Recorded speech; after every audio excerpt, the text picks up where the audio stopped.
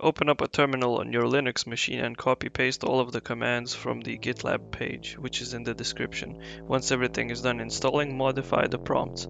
Since I'm a little bit of a genius myself, I used Ollama to generate most of these prompts, which ended up being 78 of them. It took around 3 hours to generate 78 images at 1080p. Here are my computer specs. This model is called Flux.